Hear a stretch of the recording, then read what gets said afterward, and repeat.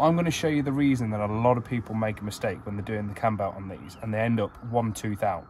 This is why. Now I know what you're thinking, Bryn, you don't do work for other people anymore. Well, I do little bits and bobs, and Nick had contacted me about getting his clutch done around the time that I stopped. So yeah, I'm going to do the clutch for him. We've got full LUK set up there, and because we noticed an oil leak around the sump area that wasn't resolved by doing the sump, we've got the main seal for the input shaft on the gearbox, and we've also got the crank main seal. Do those while we're in there, and then we've also got, yeah, like I say, haldex oil and filter, and then we've got the INA cam belt and water pump kit with the tensioners. The Gates kit is no good anymore, unfortunately. So yeah, let's just get it all fitted. Oh yeah, we love that though. It's all good fun when it comes crashing down on your head. Right, let's have a look under here. So this is what we were looking at. Obviously there may be a leak elsewhere coming down, but yeah, we want to make sure there's no leaks in there. Let's have a look. We've got crossover pipe that needs to come off. We're going to have to undo the power steering lines. Got these side covers are going to have to come off.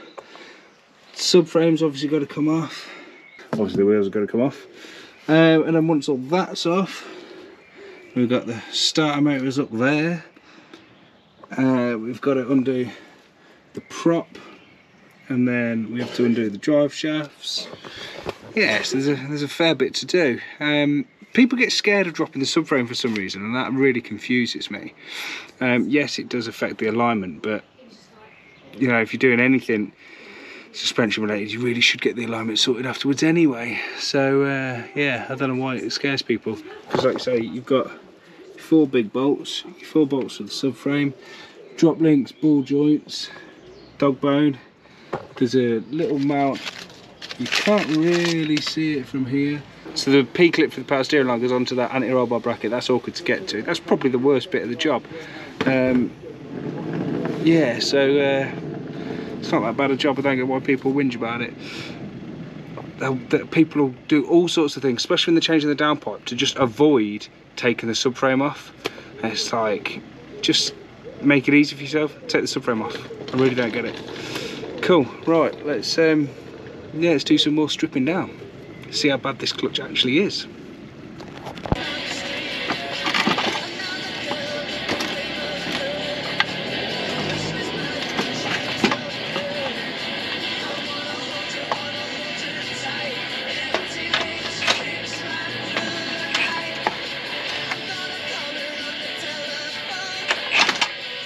Well, it's all good fun, isn't it? Right, gearbox is off. There's the old clutch. So yeah, if you want to see how to do it properly, I've got a guide. It took me a long time. It's about a 45-minute detailed video on how to do that. It'll give you a proper idea of everything that's involved in that job, but it's a biggie, I promise you. So yeah,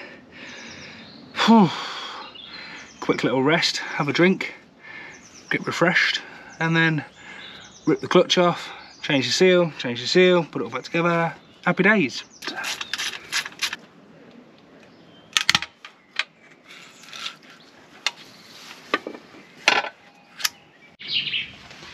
We've got some fresh sealant on there.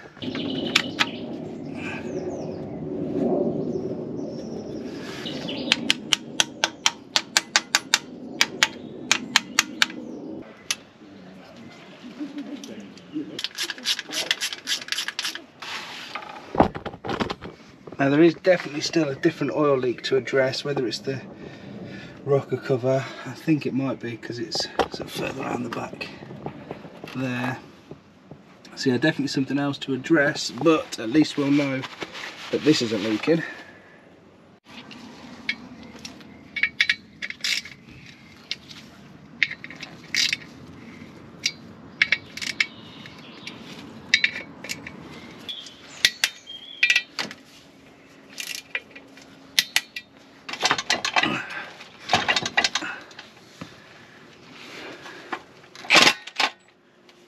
That's on, don't come off, don't come off.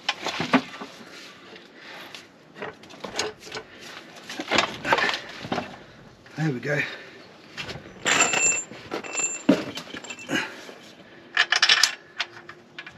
I'm going to let you into a secret every single time I do this job. It's that part of the job that makes me question whether I ever want to do it again. That probably took 5 minutes, sometimes it can take 20. And believe me, the times it takes 20, I do not want to do it again.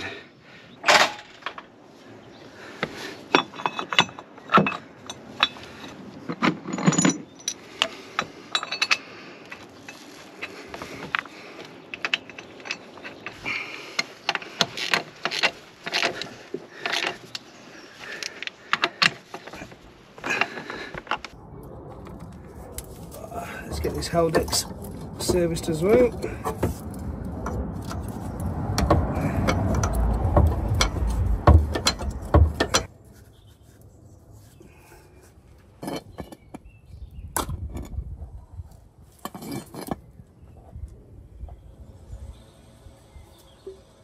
And the bit that everyone always gets worried about, easy peasy.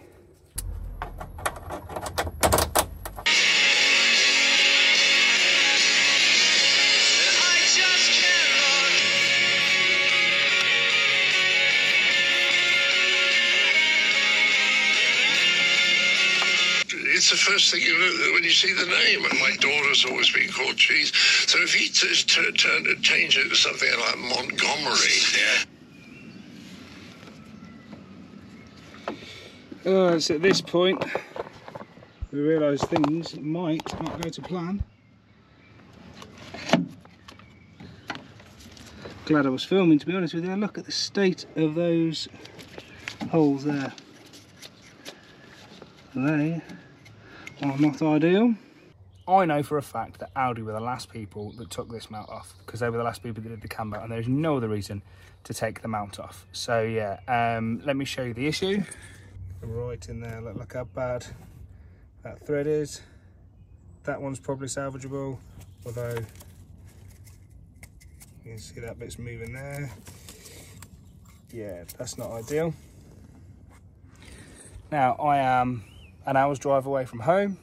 The customer have left me with the keys. They've gone away for the weekend. I met them this morning while they were getting ready to go. And I'm supposed to just be posting the keys when I'm done. I don't have a spare mount with me. I don't have a helicoil kit with me. I'm gonna have to come up with a solution. The problem is that to get that mount out with the cam belt all assembled isn't really doable. So changing it whilst doing the cam belt is ideal timing wise if you're in a position to actually have the parts and change it. So I'll probably strip this down, go away with the mount, come back, finish the job. These things are sent to testers, aren't they? Looks like being a hoarder has paid off. I've got a spare mount. Woo, no helicoiling needed. So obviously it's the next day, time for me to carry on like nothing happened. There was never anything wrong with this mount. Yeah, this is the fresh mount from home, so yeah, happy days. A lot of people actually spend ages trying to remove this mount and then refit this mount as part of the job. But I'm going to show you that it needs to just stay in place while you do the work. So in there you can see the outline of where the hydraulic damper lives. That's where that would be. So all you're doing is as you're attaching it, you're working with the mount around, because if you to get it out, it has to come past there. So there's no room. If you come out the top, it's got to come past the water pump. It just doesn't work. It's got to come past the roller tensioner, which lives there. So you just leave the mount there like that, and then you bolt this in place, and it's really not that difficult. And then once this is bolted in place, you lift this up and round and you rest it there, and you put the water pump in and the roller tensioner, and then the mount is just where it needs to be, and the belt will slip past there. I'll try and show you, but it is quite tricky to film because that's our viewing access. This is what I mean by working around the mount. So I've done this top bolt up this behind here, but to get to this bolt, the mount needs to be up there, so then I can get onto that bolt. So yeah, trying to take the mount out is just pointless. Just leave it in place, work around it. It's not that big a deal. I'm going to show you the reason that a lot of people make a mistake when they're doing the cam belt on these and they end up one tooth out. This is why. the cam relaxes. So when you take the belt off, you'll have that yellow mark in line with that notch on the cam cover. And then once it's off, the springs and the pressure, it retards the cam ever so slightly. So then if you just go and put the belt back on there, you're going to have to pick which way which way does it sit wrong, you know? And most people just sling it on and just hope for the best. And then it will sit a tooth wrong. So what you have to do is you have to move the crank back to meet that. And every single guide that you read says that you shouldn't turn the crank by hand backwards, but you have to. You just have to. You're only moving it a slight bit just to match what the cam has done already. So yeah, you only have to back it off ever so slightly, like I say, and it will line up. And I will be doing a full guide on this, where I will remove stuff that I wouldn't normally remove as part of the job, so that I can give you better access and viewing of what I'm doing, because as you can tell, it's really not, very easy to see what I'm doing. So yeah, but yeah, I just thought I'd share that little tidbit of information with you.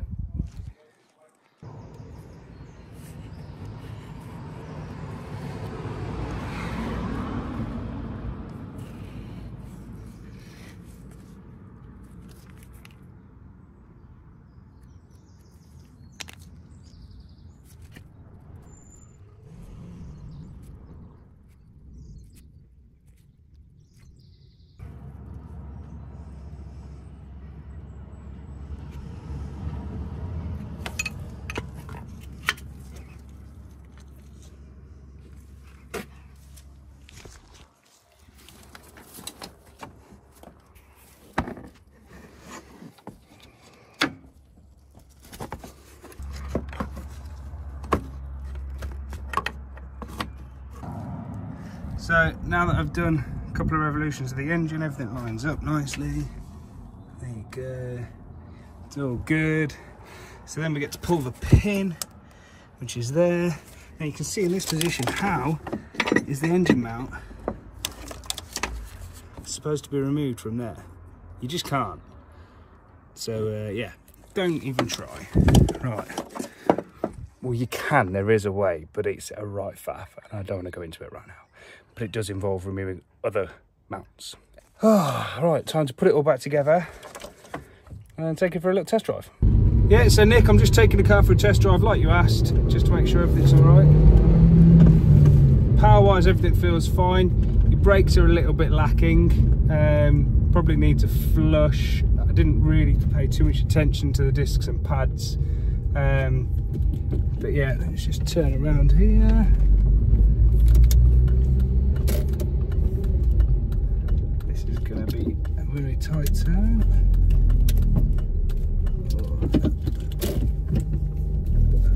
Ooh.